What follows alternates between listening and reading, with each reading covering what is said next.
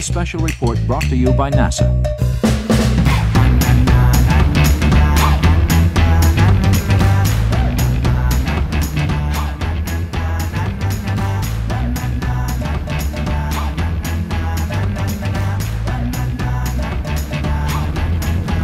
Let's go! 3, 2, 1, go!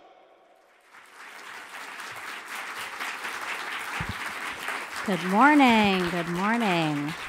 Thank you for that applause, and welcome to NASA headquarters in Washington, D.C. We are live inside the Webb Auditorium to celebrate the NASA worm, one of the world's most iconic symbols. You can see it here behind me. It is a sleek, simple design, NASA styled in a bold, unique type. It first debuted in 1976 and then was retired in 1992, but now it is back supporting NASA's main insignia, commonly referred to as the meatball. Today, we will hear opening remarks from NASA communications experts, followed by a panel discussion, and one of those panelists is actually the designer and creator of the worm. We will learn the history of its creation, why it went away for almost 30 years, and why it's back, and also why our agency and the public love it. So without further ado, I'd like to invite Marc Etkind to the stage, the Associate Administrator of NASA's Office of Communications.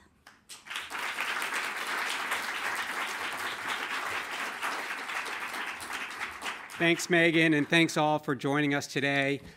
It's not often that I get to undress in public, so just indulge me for a brief moment. Yeah, there you go. Yes, thank you. This NASA logo is a beacon that shines across the globe as a celebration of human achievement. And it's safe to say that the worm is one of the most powerful insignias in the world, representing ingenuity, exploration, possibilities, and the best of what America can accomplish. The NASA worm was born of the Federal Design and Improvement Program and designed by Richard Danne. Thank you, Richard, for joining us today. It was introduced in 1976 and retired in 1992. But at NASA, we don't let great things go to waste. So we brought it back in 2020 to live aside the primary logo, the meatball. Since its historic launch, the worm logo type has resurfaced on signage, spacecraft, spacesuits, shirts worldwide. A NASA worm sculpture sits outside our brand new Earth Information Center at headquarters. The worm marked the return of the American human spaceflight on American rockets from American soil. The worm helped us usher in Artemis 1 and will be with us as we return to the moon. At NASA, we're constantly telling the stories of human achievement because when we do that, we inspire the next generation of innovators and explorers, the Artemis generation. And whenever the Artemis generation sees the worm, they will be reminded that the missions of tomorrow will be sparked by their accomplishments today. Thank you, Richard, for this remarkable symbol.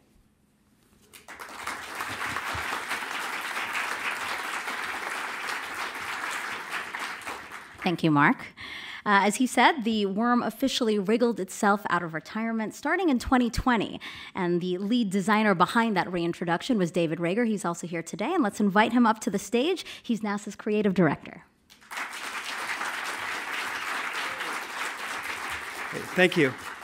I'm David Rager. I'm NASA's creative director, and as design lead across the agency, I help develop and manage NASA's brand. I'm fortunate to be part of the team that brought back the 1976 NASA logo type, working with its creator, Richard Danne. And before I share a few words about that, there are two words for any of you guys tuning at home right now, that you're going to hear a lot today, and they are worm, and that's what we affectionately call the NASA logo type. And this is the NASA insignia, also known as the meatball. And the meatball was created in 1959 after NACA became NASA, and its legacy was solidified through our early and remarkable accomplishments, including the Apollo missions. And on January 1st, 1976, NASA adopted the worm as its primary identifier. Designed by Richard Danne and Bruce Blackburn, a continuously flowing line conveyed a sense of modernity, progress, and propulsion. And it was supported by a new graphic standards manual, essentially a how-to book for the brand. And their new design program was well documented, accessible, and provided endless examples of the new logo in use. And importantly, they partnered with internal creative staff like Bob Schulman to help turn an idea into reality together. Of course, redesigning anything with so much emotional resonance can be tricky, and there certainly were some camps, meatball fans and worm lovers.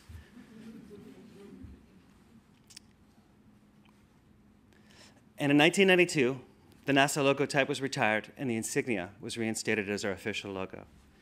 Almost 30 years later, the worm got a second life on the Demo 2 mission, and from there, we looked to see how these two incredible logos could coexist harmoniously. Aesthetically, some might say they come from different planets, but we found with just the right balance, they complement each other fantastically.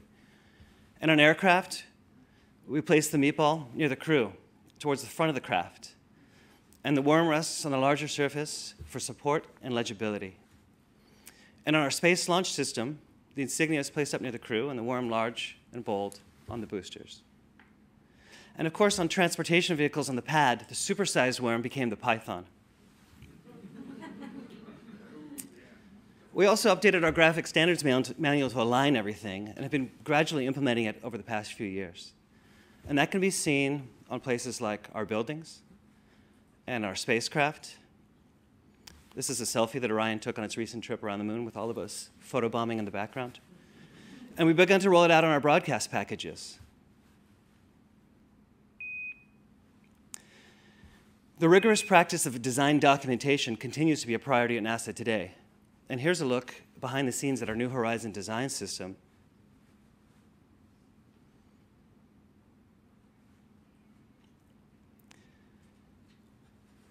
And some examples of it in use on our new website, which is at nasa.gov. Of course, beyond our walls, the public has been incredibly receptive and supportive. Our merchandising office receives hundreds of requests every week, underscoring NASA's enduring influence. You know, and both these marks have made an impact, and they really show how NASA endures as a symbol of something that's larger than us all. I'm certainly thankful for the foresight that NASA had 5 decades ago to collaborate with such a thoughtful and talented designer to help us shape that symbol. Thank you so much, Richard.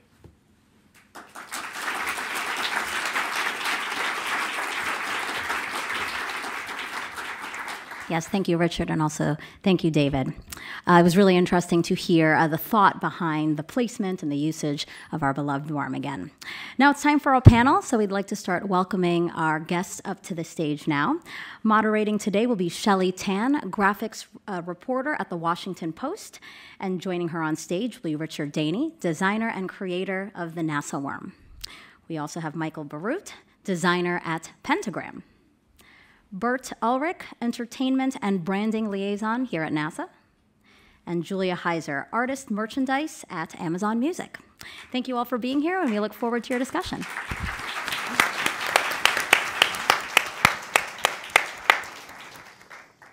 Thank you, Megan, for that lovely introduction. Like she said earlier, my name is Shelly Tan. I'll be your moderator today. Our panel today is going to talk a bit about the start and evolution of the worm, its impact on the design world, as well as its diffusion into the popular imagination and popular culture. So without further ado, let's kind of set the stage for how the start of this whole story goes, right? It's 1974. President Nixon and the NEA, the National Endowment for the Arts, have kickstarted a federal program to basically revamp the design identities of 40-plus federal agencies. And this is where you, Richard, you and Bruce Blackburn at the time received this request to submit a redesign proposal for NASA. Walk us through how this all starts and your thought process as everything evolves. Well, it kind of starts with a huge shock and surprise. And we received an RFP. Our firm was about a year old. And Bruce, may he rest in peace, was very involved in federal things before it. Shemareff and Geismar, where he's a partner. So he had designed the American Bicentennial symbol, and we think that's one of the reasons that we got invited. Firm of 5 people, really tiny.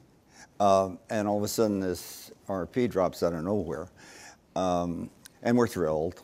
And we have about a week to respond, and it's ironically, it's a verbal proposal. You know, there are no visuals or anything to go with it. It's just a written proposal, and it's submitted about a week later, and then maybe they took another 2 weeks or something like that, and then they dropped a bomb on us. So we were selected to do it.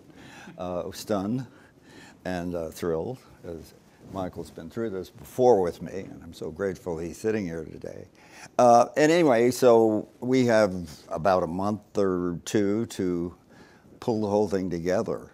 I think one of the most interesting things about it, I was talking to some friends from Pentagram earlier, we decided to propose one symbol, only one, and support it with about 25 demonstrations. Now, that was radical then, and it's radical now. But we did it, and it worked. It was approved in about a week by the same people that were in the room the day we presented it on the slide projector. And then that all happened in July, and by October, we had approval. Everybody argues about when it came to market, so to speak. It was actually 75, not 76.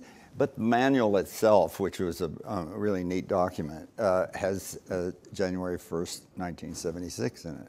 And that's when Dr. Fletcher wrote the endorsement letter in it. And I think that probably is the reason for that. But we had run workshops at NASA in the summer of 75. And we recommended hiring a graphics coordinator at that time, and they ended up picking Bob Schulman. Enlightened Management didn't show him the manual. He didn't see the logo, but he was hired. And he turned out to be a great ally and a very close friend. So I was able to have a 10-year relationship with NASA as a design director, external design director. Very, very rewarding. Tougher hill to climb than you might think. Mostly because the centers had just been pulled together in terms of NASA, and they were very renegade. And I liken them to unruly children. I'm sure the representatives here today, and their names are back here, but today some of that still exists. What it is, they're just very competitive. They're extremely good at what they do. But they're aggressive and competitive is one of the reasons they are good. And that made it a difficult client situation, but we got through it. And but 8 or 10 years later, we finished the last supplement in the manual, and that was one of the most rewarding involvements in my career, for sure.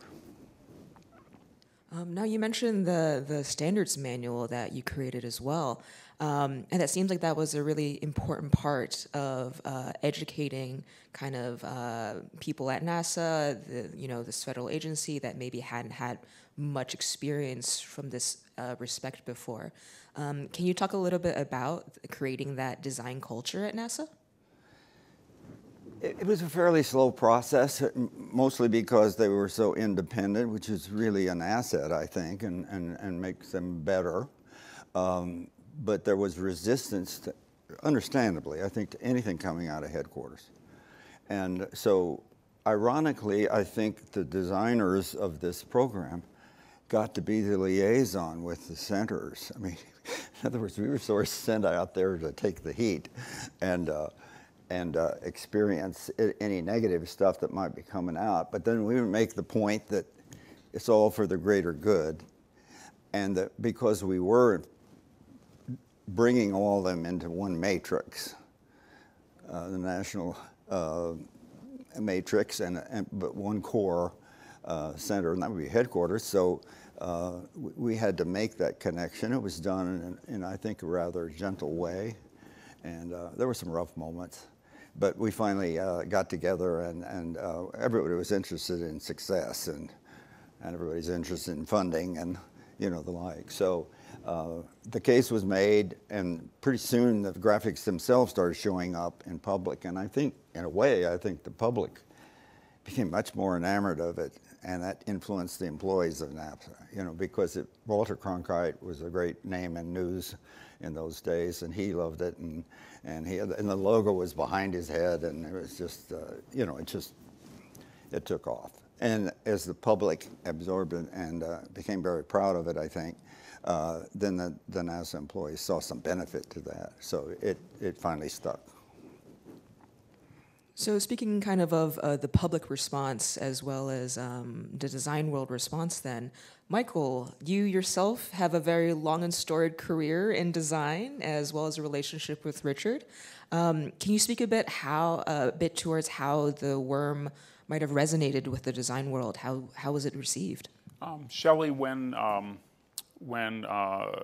Richard's symbol was unveiled, I was a first-year student in design school at the University of Cincinnati, which is Richard's late partner's Bruce Blackburn's alma mater. So this idea of Danne and Blackburn having created such a significant symbol was a point of school pride for my program. So we were extra aware of it. But I would also say that design students in those days felt that they were enlisting in this great cause, which was to modernize the world, to kind of blow the dust off the way it existed before, and to kind of take it forward into an optimistic, second half of the 20th and indeed in the 21st century. And this symbol was a beautiful demonstration of what that might look like. And so I would say from the minute I saw it, I understood all those things that it was meant to represent. Even things that, like, I think, like a normal person like my mom, who was a housewife, might say, well, why aren't there lines, horizontal lines making those A's? And I would have said, well, Mom, that's supposed to look like the nose cone of a rocket ship, you know? It's modern. It's like one sleek path, right? And it also, in retrospect, I realized that it has this amazing other characteristic, which is that, to put it very simply, a 4-year-old can draw it. And if you're talking about seizing the imagination of the next generation, the generation after that, that sort of capacity to sort of inculcate them in the excitement and to reduce it to a simple shape like that is just really thrilling. I'm not surprised that someone like news people liked it because it's just so visible and dramatic. In my business, sometimes we'll do some design and say, this is great, you'll be able to see it from a million miles away. You don't have to see many logos from a million miles away. You have to see this logo from a million miles away. And so, it just seemed like a unmitigated triumph to me at the time. And I wasn't all surprised at the way it seized people's imagination. Yeah, and then to talk a little bit more about that standards manual as well then, of course it had that really massive Kickstarter campaign a couple years ago, raised almost $1 million, I believe, to reissue a physical copy of it. It feels like it's pretty fair to say it's kind of a cherished icon in the design community. Yeah. Can both of you, Richard and Michael, can you talk a bit about why you think that graphic system is still, kind of an icon today?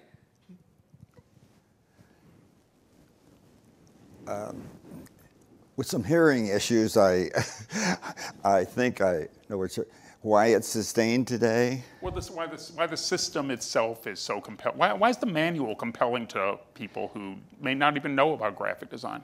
Well, I don't know. It struck a chord that I think is fairly singular. The manual was, Hamish is here today, and I got to give him credit. Hamish and Jesse reissued our manual a few years ago, and it was an enormous success. I think partly the way it's written in fairly simple, straightforward language, but it's become a cult thing, yeah. With a huge following.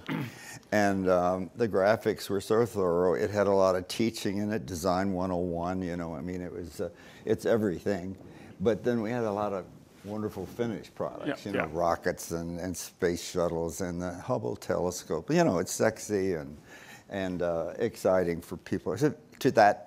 In that time, it was, but it still is today. Why aren't people excited about manned spaceflight? Look at the missions coming up. I mean, everybody, it's just revved up again. And, I think we're so proud that the SpaceX got involved, and Administrator Bridenstine, who he said that he grew up with this was his NASA, it just, when they reintroduced it, then it invigorated everything again.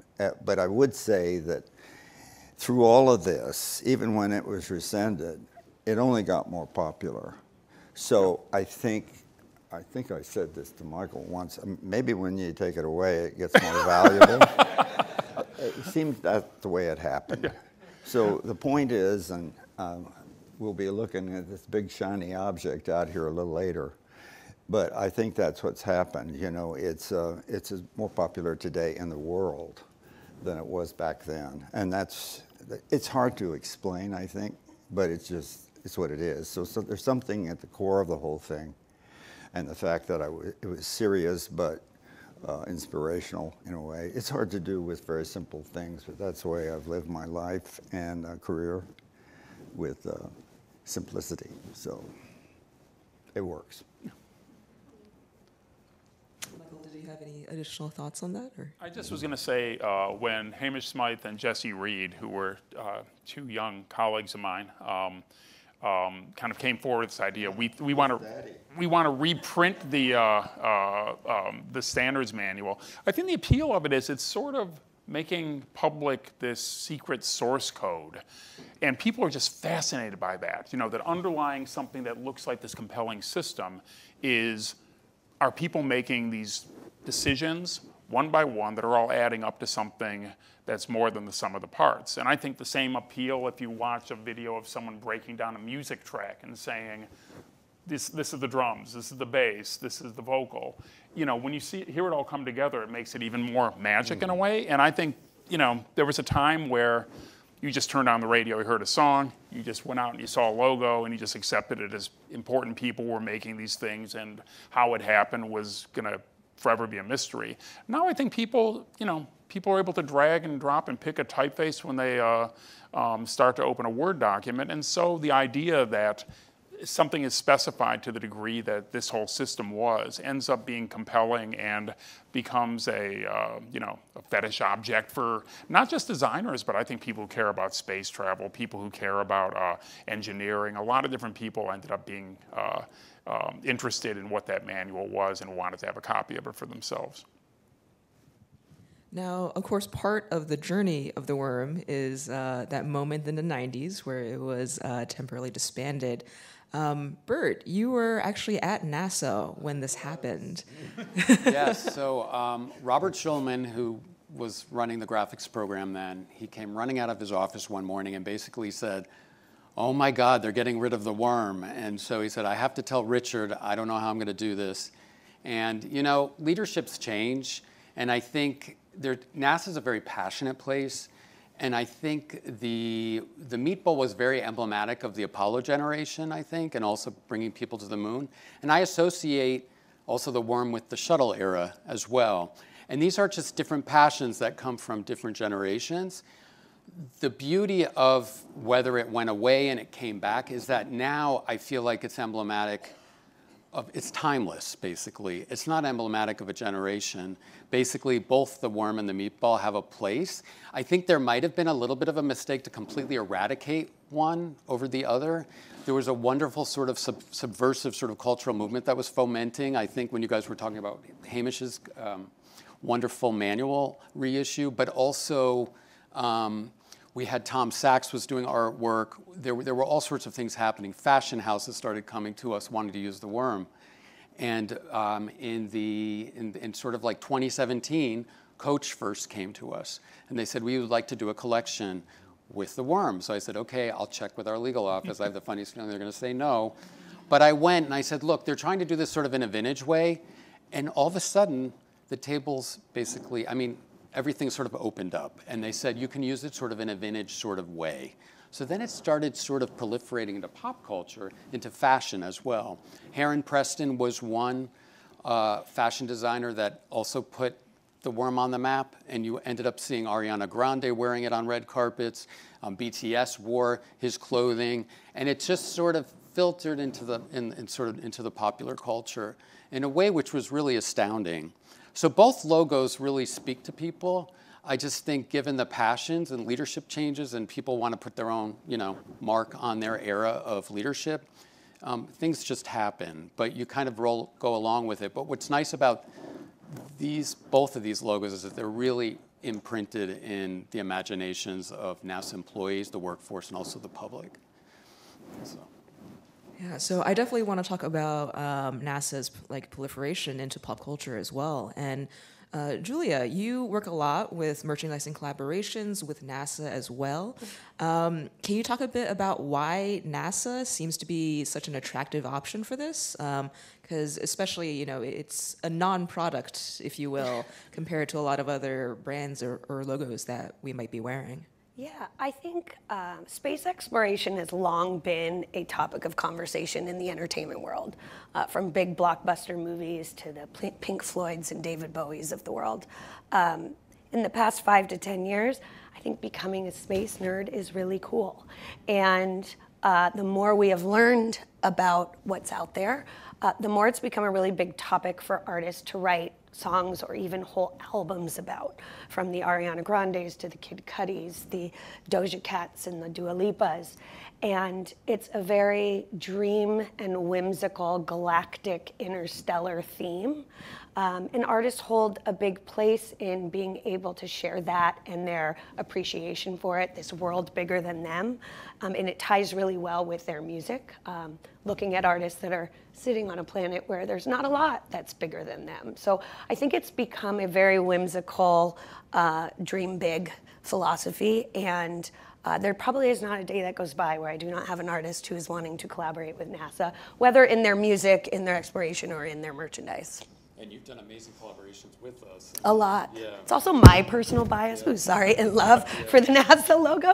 So every time an artist has said, you know, here's a name of a song, or here's something I want to think about, we try to work together to make sure that when we are doing a collaboration, it's rooted in either educating around a mission, bringing, you know, insight into something bigger as far as, you know, what we're trying to get people to be inspired in space travel and space education. So we always want to make sure that there's a purpose. I think one of my favorite collaborations we have done was for the landing of the Perseverance rover on Mars. We worked to have my artist, Dominic Harrison Youngblood, his cover of David Bowie's Life on Mars live stream over NASA TV when we landed the rover. It was one of the best days of my life.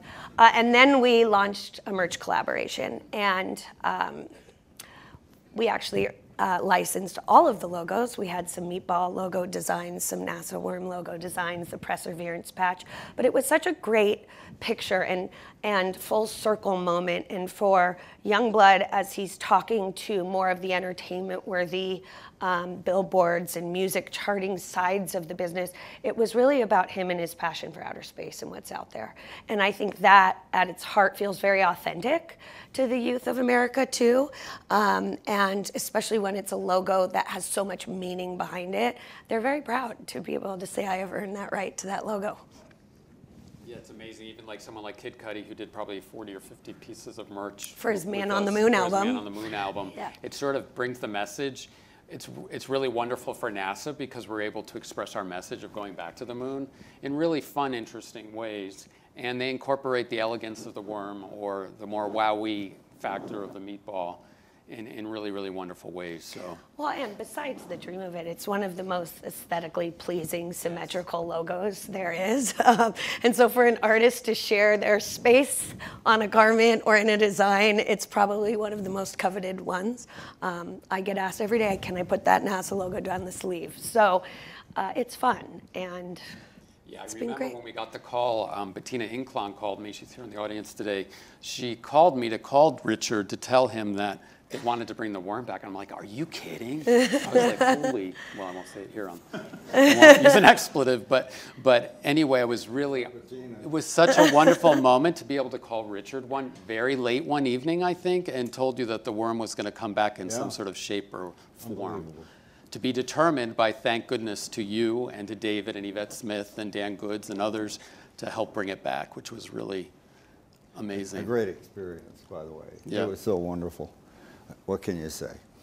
What was that experience? Here today, I think, I hope. Yeah, so how did that feel when you got that call? Well, did you feel vindicated? More like stunned, but you know, thrilling. It's thrilling to be in purgatory for 29 years with I can't say very little reason. I can't say that, can I? But you know, to be welcomed back by SpaceX as a medium, and with so much success. I mean, that particular trip where they brought it back on the rocket was just, of course, personally rewarding, but I mean, I think it was good for the agency. And we always think of them first, you know. I would like to clarify here, you know, the firm of Danne and Blackburn did this. And even though it was tiny at the time, my partner, Bruce Blackburn, was very important to the front end. So it's nice to hear you call me the creator, and I was the design director through the whole 10-year period. But I want to give credit where credit is due, too. And I think that that's very important.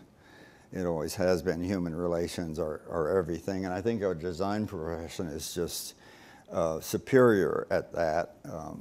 Michael is a great example of it. And what we have here today, then, is this generational thing where, you know, Hamish calls him the design father, I'm the design grandfather.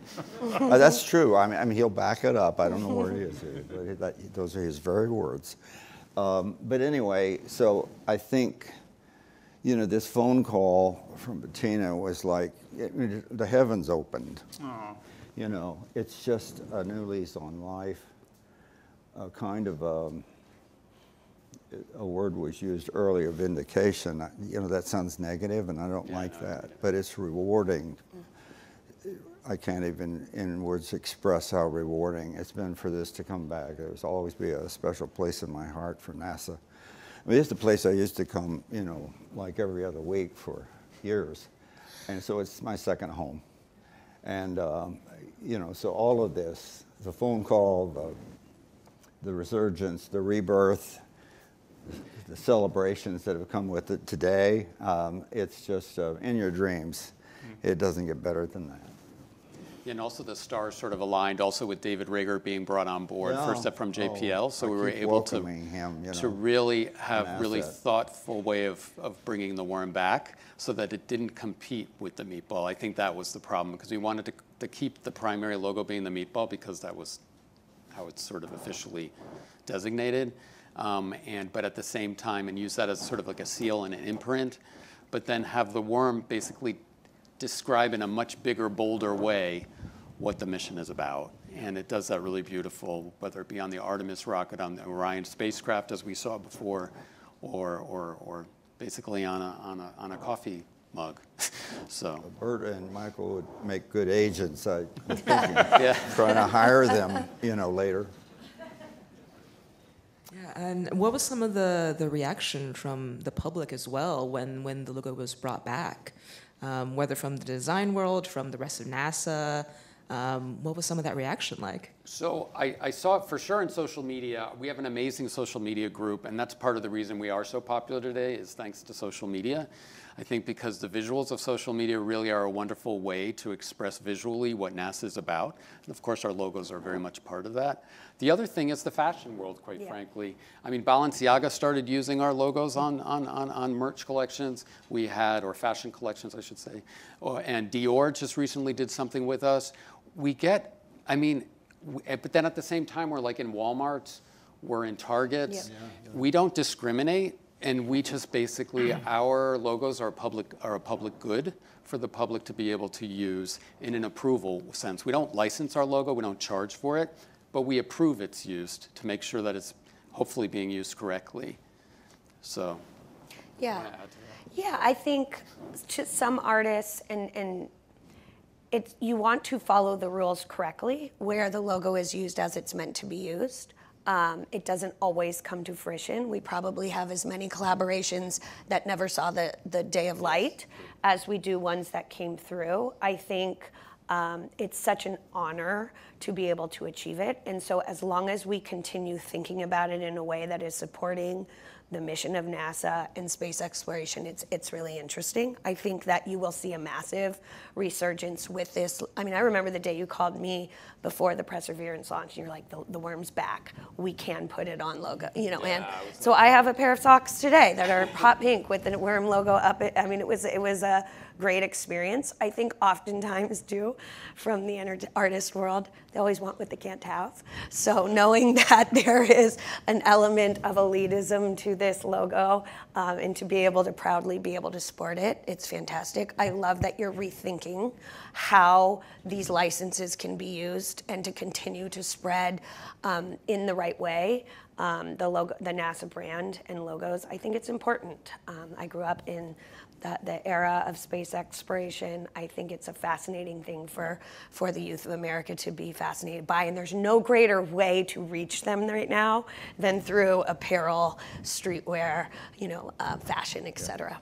Yeah, and our we have a new merchandise person on board, Amy Crane, and she's actually thinking in really, really bold ways to try to really sort of refashion it also visually so that we can sort of ensure that the logo is being used correctly as well. So, yeah. Nice. We're trying. Very nice. Amy's here. Oh, pardon me. Julia, you also mentioned kind of when you use the logo wanting to support the mission of NASA. Can you tell me a bit more about that and how you go about doing that? Yeah, I think it's important we're not just driving monetary gain or music charting gain for the artist. The logo should not just be put on a product that has nothing to do what the music was about or what the mission was about behind the music. It's not just to financially gain. So if we start with what is the right song, music, title, track, tour that is leading to this. And then you have artists like Ariana Grande who literally write a song called NASA. And then we look at the design and see how does it fit in with what we're trying to accomplish. So it doesn't feel just hodgepodge slapped together with an artist logo or song lyrics, that the meaning of the lyrics actually, whether it be ethereal or subjective, kind of are thinking about the bigger picture and exploring something outside of us. And then I put those ideas together and pitch it to Bert and see what he thinks. And oftentimes, we're just very mindful about following all the rules, making sure that we're putting logos in placements in this brand guide. I want to read the whole thing now, the manual.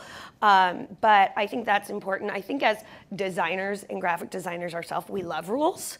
Rules help us know how things are going to print and reflect in their final product.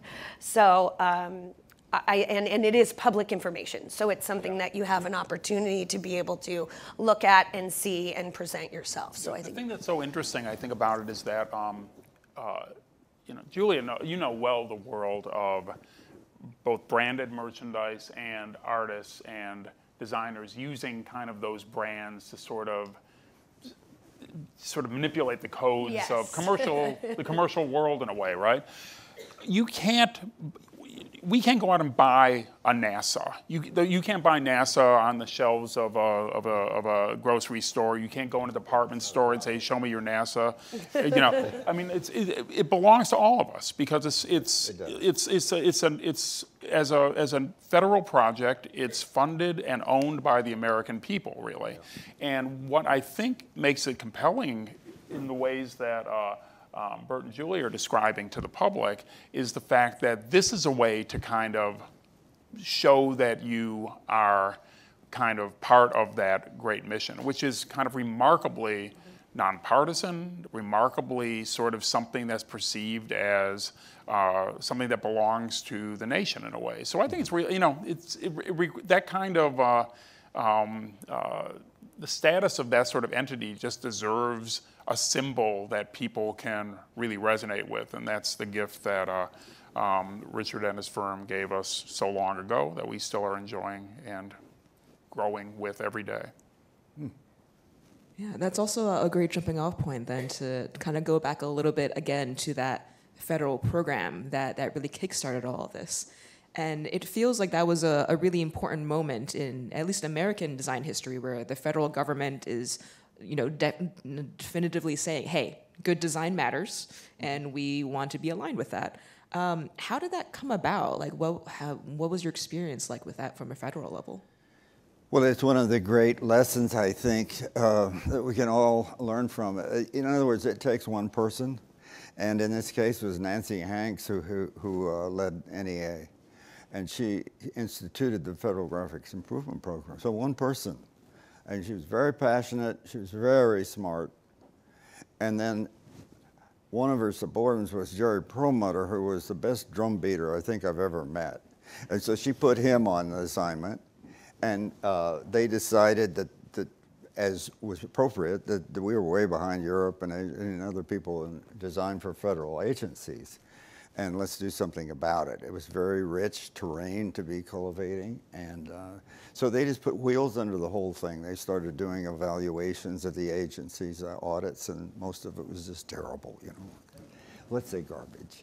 And, you know, but then they put a structure to the whole thing, you know, and they would talk to the leadership of the agency, and then they would convince them that they needed to do stage one would just be exploratory design.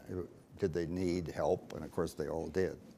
But her message was so clear and strong that all the agencies kind of fell in line. And the interesting thing about NASA was they thought if they could get a win with NASA, probably the others would fall into line and do it, because they were very hesitant, you know, there was a lot of reluctance. And it was true, and so we did start the NASA thing, and we got an early win, and it was like dominoes. And so here was this virgin territory where so much work needed to be done. And as I mentioned before, or I don't know that I specified it, but it led us to do the Department of Transportation, which was a humongous job, you know, just enormous. And then out of that, FAA, Federal Aviation, and then finally U.S. Army Corps of Engineers. And this is, my hair turned gray in that period, and it fell out. But the reality is there was this great need, and I think there was a momentum. The most elegant part of this whole thing that was started by one person, a woman, and you know, it was a powerful thing, incredible program. It was very, very difficult. I have to say it was the most difficult clientele on Earth. And yet we made this progress. Lots of other firms, Germanic and Geismar was very important to this thing, Lippincott and Margulies, Pentagram. There were others involved, and incrementally, as I say, they invited more and more firms into it. It really had a power, quite an engine behind it. And so in a relatively short period of time, let's say 10 years, most of those agencies you refer to had started or completed a program. And what was interesting about Nancy Hanks, who was head of the National Endowment for the Arts, was that she sort of had this two-track argument that she seemed to advance on behalf of this program, on behalf of the Federal Design Improvement Program. One was sort of aesthetic, which you'd expect because, you know, she was head of the NEA and cared about art and beautifying things, quote unquote, right? But the real argument that stuck had to do with efficiency and modernization. I think there was a sense that the federal government was living in the past, that, you know, people hammering away at manual typewriters, and everything was just sort of, you know, like not even like post-World War II, but sort of like somehow lodged at the early part of the 20th century. And somehow, if things can be modern, so they look like real corporations, the corporations that were getting contracts from people like NASA, that would kind of advance the credibility of these federal organizations That's really too. Important point. Yeah, and she enlisted so many people, up to and including the then President of the United States, Richard Nixon, to put his signature against a mandate that had multi-step things about how the federal government would improve its design efforts, right? So, you know, obviously Richard Nixon has a mixed legacy historically, but when you when you read the his statements on behalf of the value of design to not just efficiency, not just beauty, but to serving the daily needs of human beings and citizens in this country, it's really, really compelling and would stand today if it was republished. And also, Richard actually won the Presidential Design Award and was bestowed to him by President Reagan in 1985, right? And he, along with I.M. Pei, I mean, it was a big deal to have that accolade, and also sort of, you know, it firmed up the belief that the worm really had entered into something really extra special in the visual vernacular of NASA and the world. I'm glad he brought that up. Yeah, of course. Yeah, why not? If this is a big day, that was a big day. Yeah. I bet it was. Yeah, I'm meeting with President Reagan, who introduced the chairman of the whole effort was IMP, as you recognize, and he introduced him as IMP. But it's okay. But it's a great day, and you think about that, and Michael's right to bring this up. Cost efficiency, even us as designers, we use that term so, you know, it was almost enough to turn your stomach. But efficiency, cost savings, there were examples though, like we started on civil service redesign. We didn't get past phase 1 because we started sticking our noses in the wrong places. Designers, we found out that the same job would have paper ordered from three different places, big giant paper orders, and then they would shred the 2 orders rather than send them back. Stuff like this was going on. And, you know, so our job, or even with NASA, the forms project took us 1.5 years. And we cut the form. You remember that period where you were simplifying language on insurance forms thing? That's what we were doing. And so we cut them down to about the 1/3 of their size with new language and a lot less language and everything. And then the paper costs just plummeted, you know. That's what it was. And you could lead with that ahead of aesthetics. The fact that it looked better was kind of frosting on the cake. Yeah.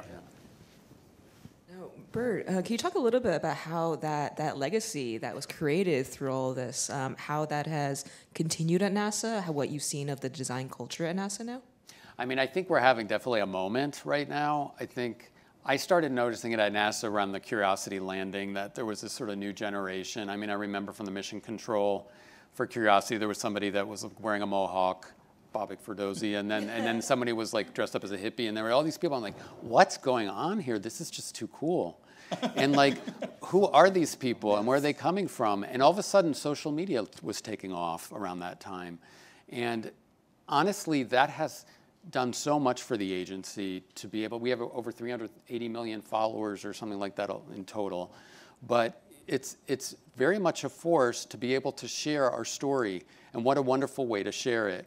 People can just open their phones and see what's latest on NASA.gov or on NASA Social or whatever, and be able to see what's happening, what an astronaut might be taking a picture of, what what Earth has, what our Earth satellites are unveiling visually, but also our logos, what they represent, and I just think that, you know, it's all about the beauty of logos, that they represent more than just an aesthetic, right? They represent the force of nature that's within us all, and then also what's in NASA and what it represents. And it also is something to aspire to, I think, on some level. It's a sort of inspirational and aspirational sort of, you know, emblem in some ways, be it the meatball or the worm.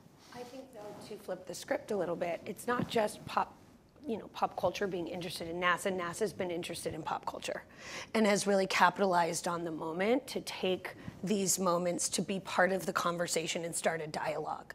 Most of these collaborations are just the byproduct of a conversation that's happened between a blockbuster movie or an artist or a musician or a Hollywood star, because they've made a statement about their desire to go to space, or they've written a song about it, and there've been really quick responses that your social media team has been able to actually be part of the conversation. That has been a very youthful resurgence. Yeah, and also just generally the entertainment world. I work on the entertainment liaison, and we've seen starting around 2015, 2016 with The Martian, they wanted to use the worm basically on the suits. They wanted to use the meatball in different ways.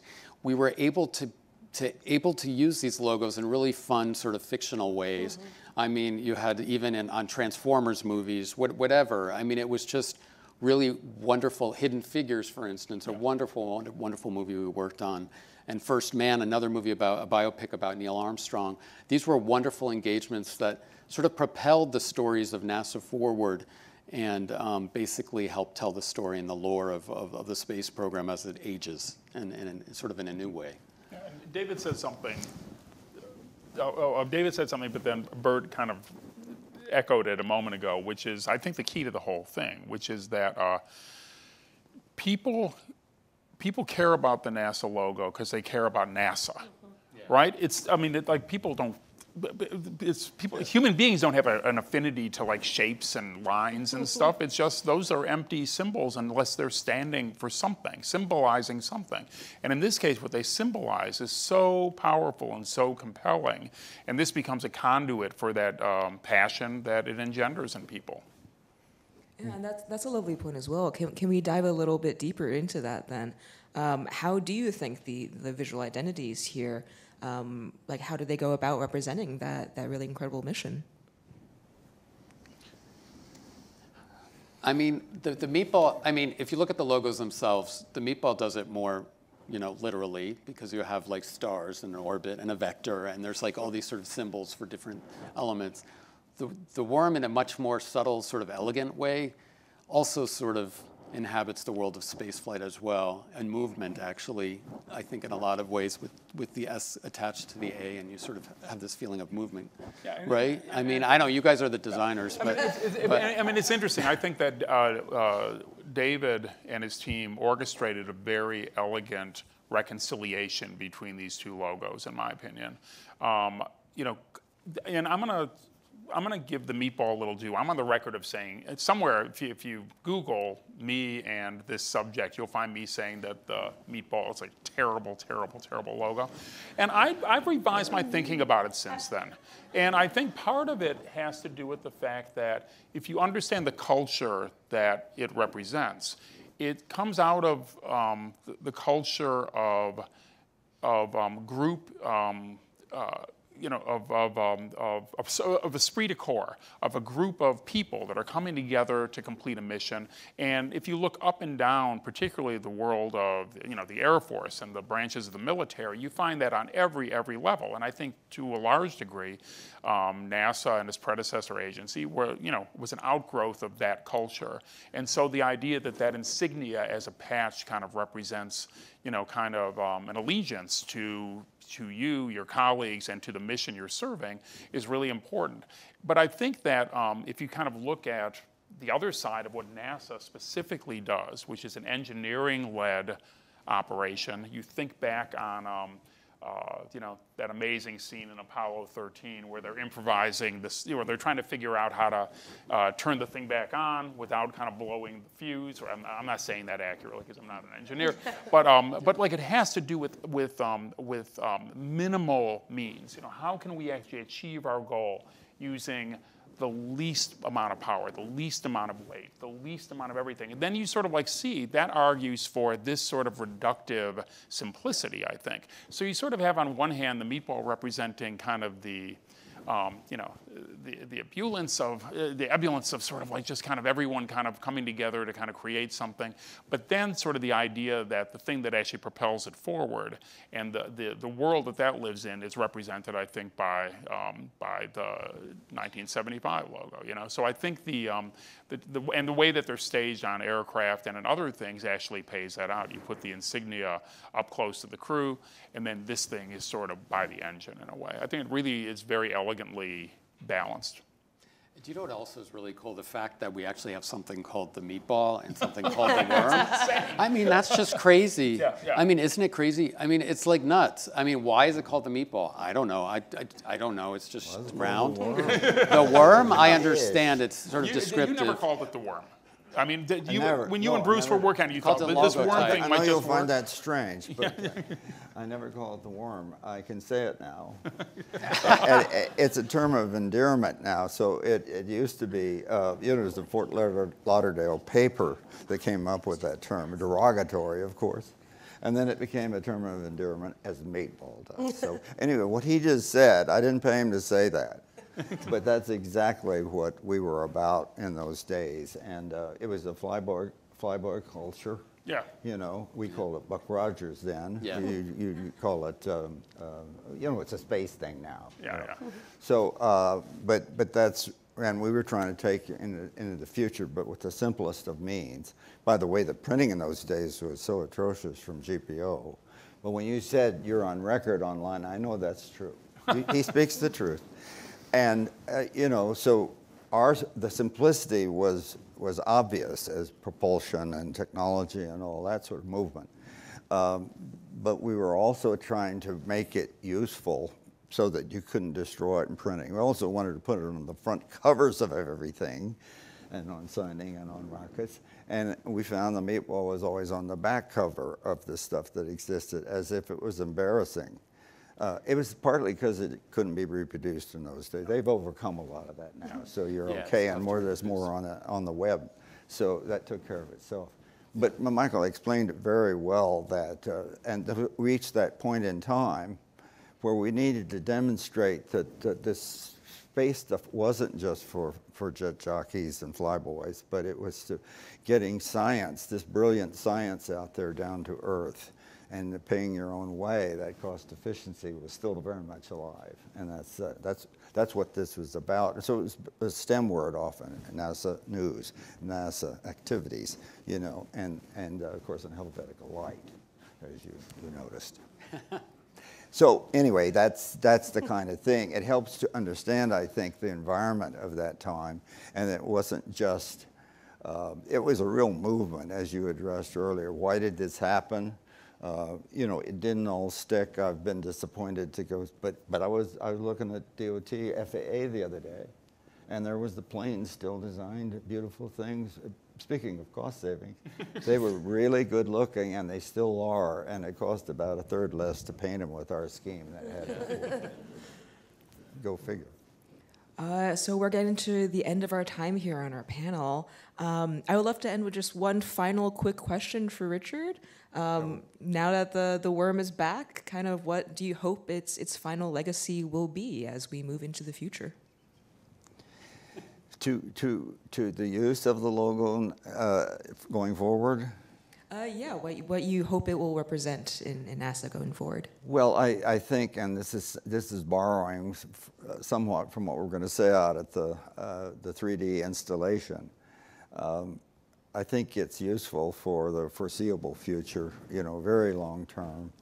I don't see that changing. One of my design colleagues, a very noted guy, said the other day on the internet, and I'm quoting now, he said, "That logo is so damn good, it's good for another 50 years. And so my hope would be that it'll be useful for the foreseeable future, and that it can help power the great programs of NASA that are coming up." All right, amazing. Well, thank you all so much for being here today, and thank you to our incredible panelists.